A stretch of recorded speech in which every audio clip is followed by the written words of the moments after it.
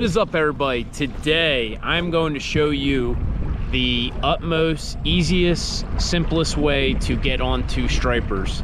I'll show you the rig and the bait we'll be using, so stay tuned. All right, guys, so today we're going to try something a little different. We are going to be drifting live spot for stripers. I'll give you a quick rundown of my rig. I got a 30-gram egg sinker. I got a little bead between that and the swivel. My Uncle Mike, King of Fishing, taught me a lot, showed me this rig and how he uses it, so we're going to try that out. Then I got about, I don't know, 2.5 feet of leader. It's a 20-pound test with an 8/0 circle hook. And all I'm gonna do, let me pick out a lucky spot. Just gonna take a live spot, take the hook and pin it underneath the eye. Actually, let me readjust, hold this guy. I'm gonna pin it between his eye and his mouth. There's a hard part of the nose, and hook it right through the side like that. That way when we're drifting, the fish can swim, you know, naturally. Drop it straight down to the bottom, see if anything's hungry.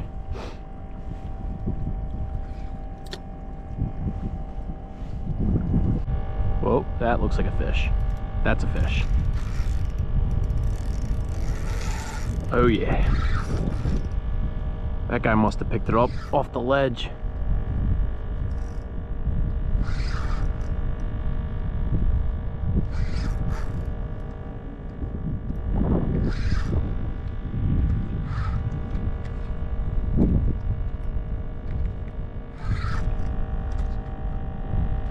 Oh yeah, striper. And we might be able to keep our spot, which is pretty cool. Yeah, buddy. And we got the spot back. That's awesome. Well, that was quick.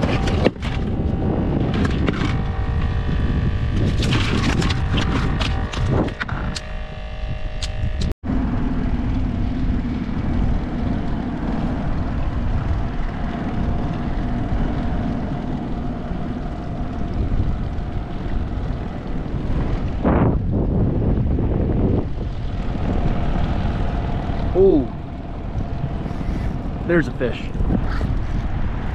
There's a fish.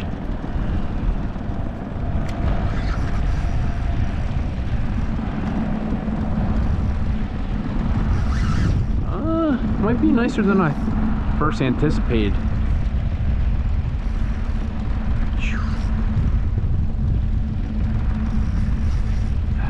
Yeah, he's got a little size to him. The engine for a minute.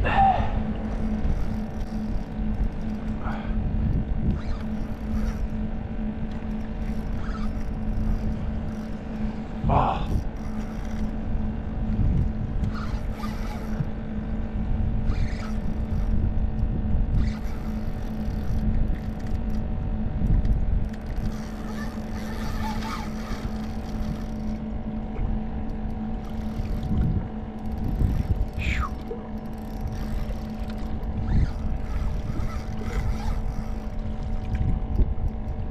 Yeah, that's a nice bass.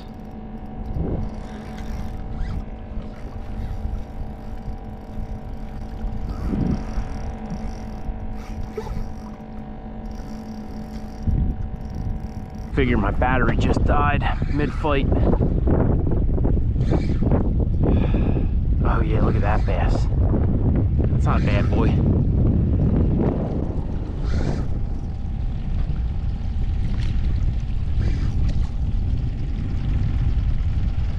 Yeah, that's a solid backwater bass. Look at that.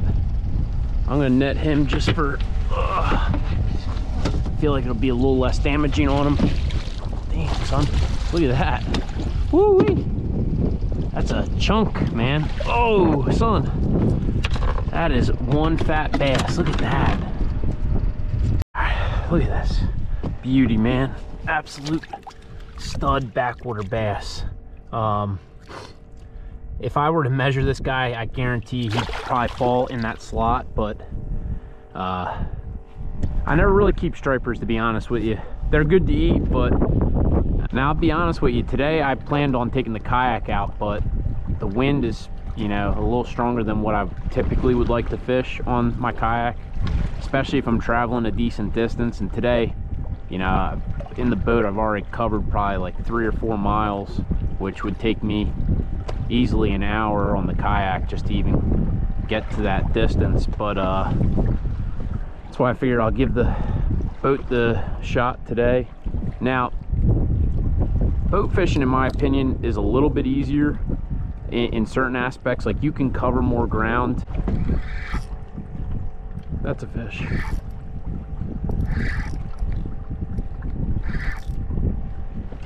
I don't know if he knew he was hooked. Oh, now he does. Now he does. That fish definitely, I don't think he even actually knows it's hooked right now. Now it does. Yeah, I was gonna say, I was waiting for that. I could feel the sheer weight of the fish, but I don't think he knew he was hooked yet. Because usually they'll take a run as soon as they know, but like that. It's another nice bass, actually. You can just tell by the weight. Them, the smaller ones that are a little bit, you know, spunky, they'll give you a good run or two, but these guys, you can just feel the weight on them pulling. Oh, just trying to keep them away from my engine.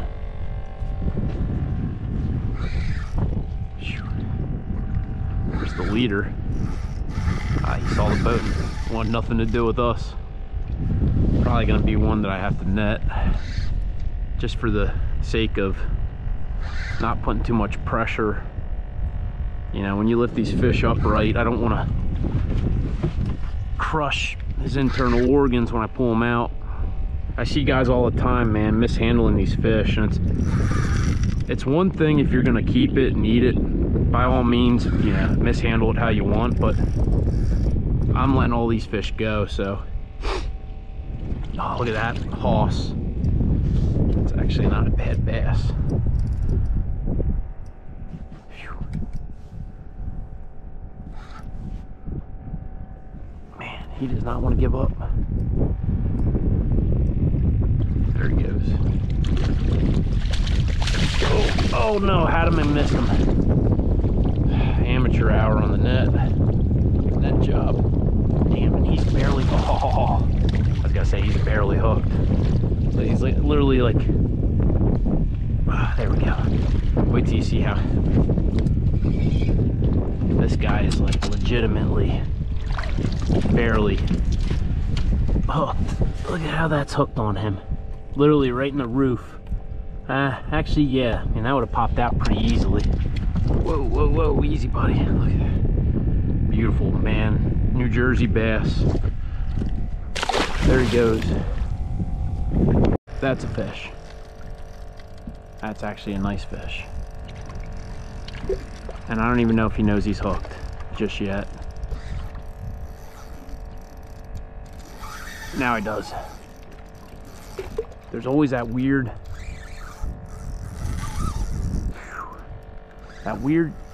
few seconds where they just don't know they're hooked.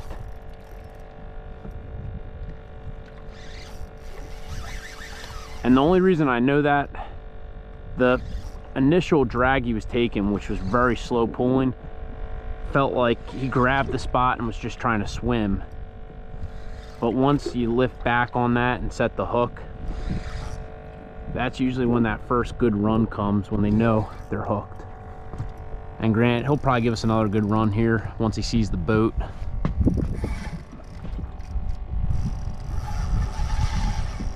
Oh yeah.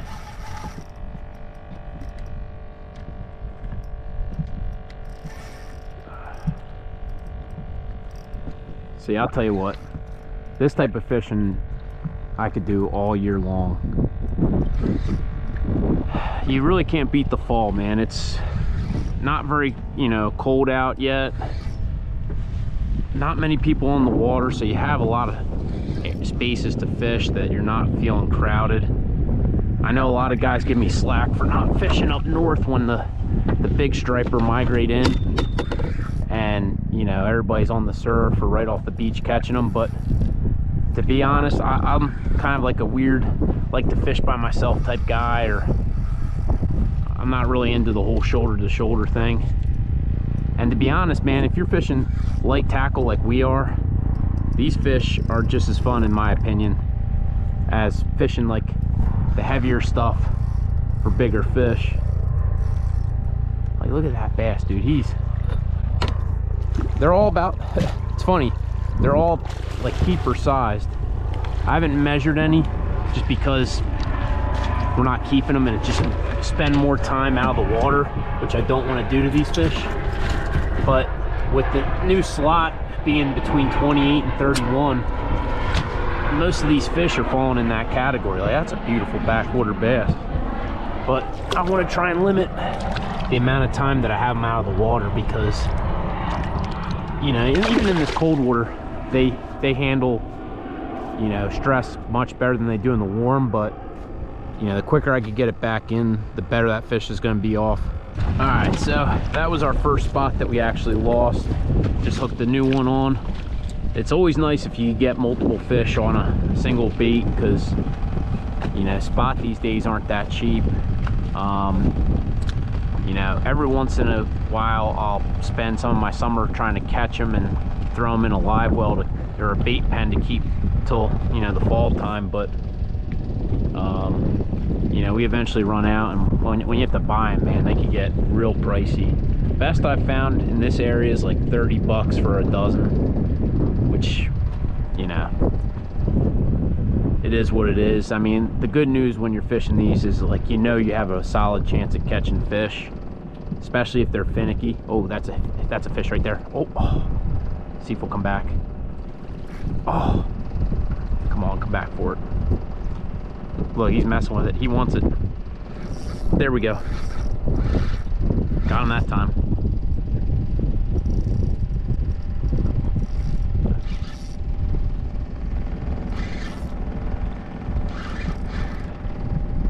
You know what I mean? Like, I don't mind paying the price if you're gonna have action like we're having right now. It's when you're spending that money and you're not catching anything is when people start to regret buying bait. But it's kind of the nature of fishing. And I don't do this type of fishing often, to be honest with you. Like, I find it fun to do occasionally. You know, if I had to pick a single technique that I like to do for stripers, it'd be fishing artificials on jigs. But this is pretty fun, and it's a different change of pace to what we're used to. Man, and look, we might have saved that spot. Look, you can see the spot on the side of its mouth. As long as he doesn't come off while we're netting him, we'll get a couple baits out of this one, because that's a smaller striper. The only reason I'm really netting them, I don't want to lose that spot. That's a small striper compared to what we've been getting.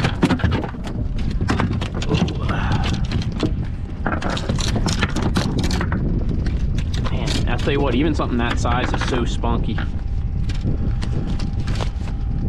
That one wasn't getting away. He was hooked pretty well. There you go, bud. This spot looks like he's seen better days, but we're still going to throw him on the hook. You never know. The only thing that happens, it ripped too big of a hole, so we're going to have to kind of go through the nose and just try that way. Oop, something messing with us. Let him take it. Come on. There he is. Oh, son. Son.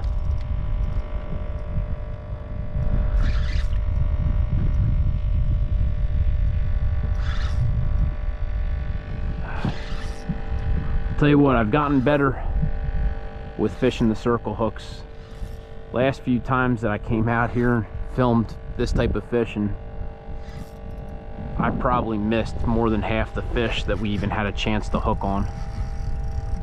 Where today, I'd say we've probably, if I'm being honest, probably missed 2 fish early on, and then kind of slightly adjusted to what I was doing wrong and just being a little more patient.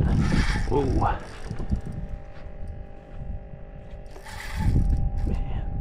This guy's got some bite to him.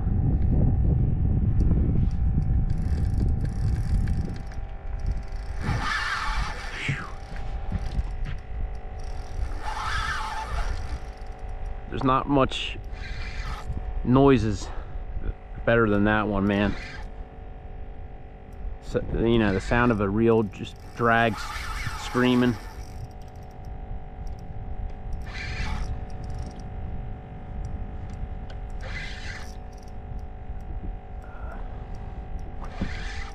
Try and keep him away from my motor. Wow, look at that one. Holy smokes. That's a nice one. That might be actually over. There we go. Yeah, that guy's definitely going to be an over. That is beautiful bass, man. That one hooked perfectly in the corner. Oh, man, look at that beautiful bass. He did not want to stay out of the water long. Now, I'll be honest with you, man, very happy that we brought our boat with us today rather than the kayak. Oh, there's a fish right there. Got him. Where I initially started today, where I thought the fish should have been, I only picked up one fish, and that first spot that I stopped was a good 3-mile run, 3.5-mile run from where I launched.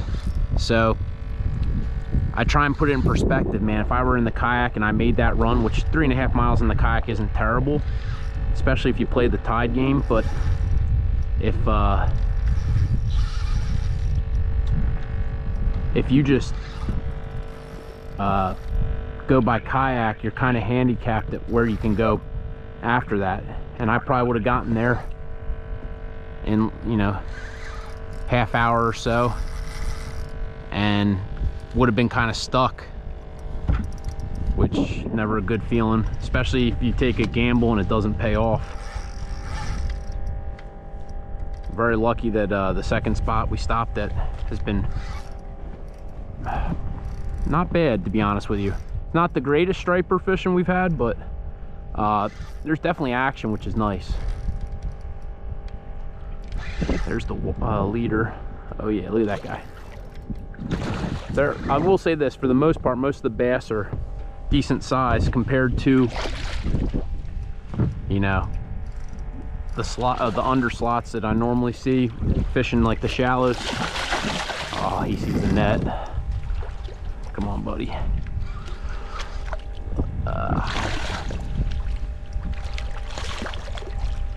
There we go. Whew, man, I'll tell you what, they're all like, they all got a little bit of size to them. They've definitely been eating well. And this time of year, there's so much bait in the water, mullet, bunker, spot, that these guys just feast. Yeah, I'll tell you what, man, I'm trying to strike while the iron's hot, because, you know, these conditions can shift on a dime, and got to make the most of that, you know, feeding window. Trying to see which way. Turn the motor. Yeah, let me turn. Oh, I'm getting a hit. Shoot. Don't even worry about the motor right now.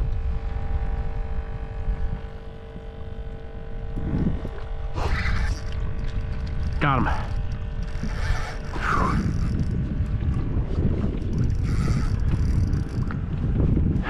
It's nice when things work out. I wasn't really on that spot the way I wanted to. I was trying to shift the motor, and while I'm doing that, we got struck.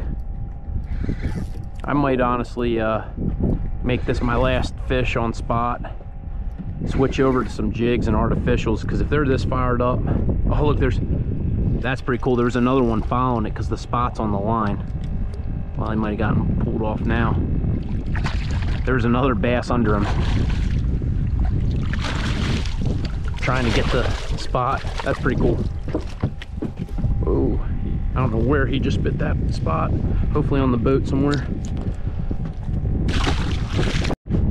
gonna be passing over that little spot we just passed and had fish. Yeah, there's definitely some life on the bottom here. Oh, as soon as I say that, look at that. I was gonna say, I knew that was some fish right there. Man, this guy's taking off.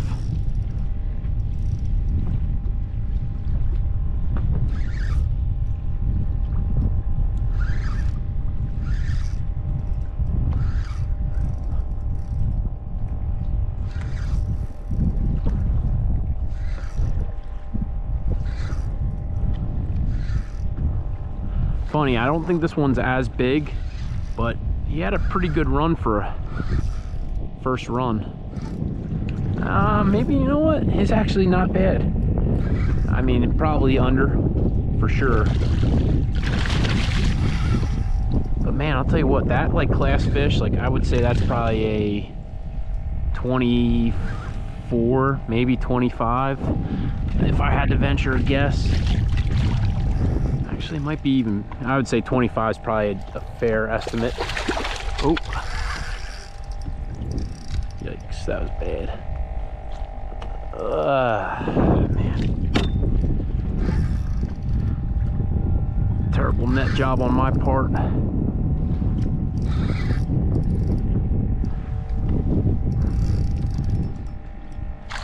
we go. Actually, he's a little bigger than I thought, maybe. He's got a little weight to him too.